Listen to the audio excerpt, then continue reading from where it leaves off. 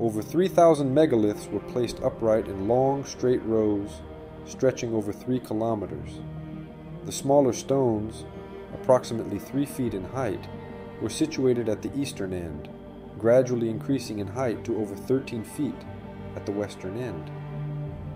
Scholars suggest that these rows, with their east-west orientation, functioned as a calendar, allowing an agrarian society to gauge the sun's position in the sky throughout the year. The quarrying, shaping, transportation, and erection of these massive blocks were remarkable achievements, requiring not only engineering expertise, but also highly efficient organization of manpower. The resulting monument, characterized by its repeated yet diverse forms and its interaction with the slow passage of the sun, exudes a serene grandeur and majesty, imposing a sense of quiet order on the surrounding landscape.